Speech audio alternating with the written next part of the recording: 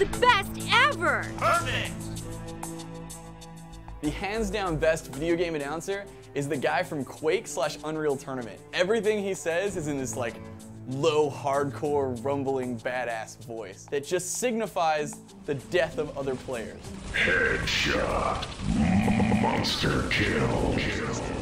I wish I knew his name, I don't. He's just the badass voice of God, I assume. He's pretty much the announcer for murder and violence in general. It's not just double kill, triple kill, quad kill, whatever. It becomes monster kill, mega kill, combo whore. And the best part about him is I think he has like 10 kills.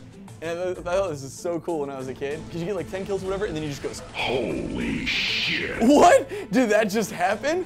That voice was modded and ported into so many different games. Pretty much every FPS has that mod, even spanning out from the FPS genre. Like, I remember I was playing this hacked Mario game my friend had on his computer, and essentially you're just like little Marios and Luigis and you jump on each other's heads, and that's the whole point, is to kill each other.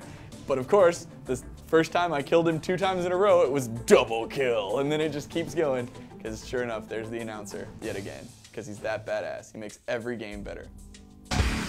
Best announcer in games has to be Tim Kitzrow. He did NBA Jam and NFL Blitz. Boom shakalaka! Man, you can't get enough of what he's saying. From downtown, he's on fire. Bang-a-leg-a-doo-dah. You bring the peanut butter, I'll bring the jam. And that's just his NBA Jam stuff. We haven't even gotten to Blitz yet. Tim Kitzrow brings so much life into the game. These games are already fun enough on their own, but Kitzrow brought a whole different level of energy.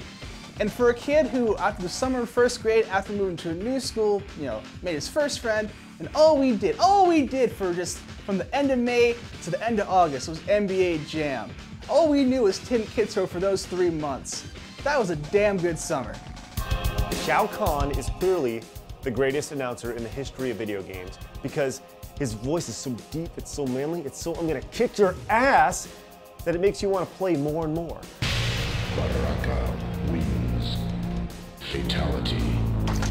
Here's the thing about Shao Kahn. He's not only announcing the round that you're fighting in, he's announcing that he's gonna kick your ass. He's gonna look at Liu Kang, he's gonna look at Jax, he's gonna look at whoever's fighting him and just stare at him. You weak, pathetic fool. Ha ha ha! Laughs at him, throws a freaking green laser at their face, goo!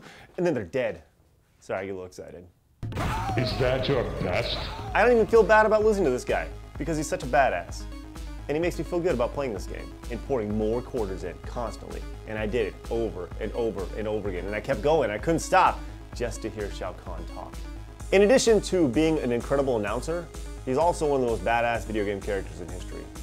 If I was to have a baby that was not evil, it would look like Shao Kahn with the helmet on, because the helmet's pretty cool. That didn't make any sense at all. I have a baby right now. Mackenzie's great. But at the end of the day, if I was to have a little boy, I'd want it to be like Shao Kahn. I'd want it to rule the universe and have an evil helmet and one deep voice that says, "You weak, pathetic fool."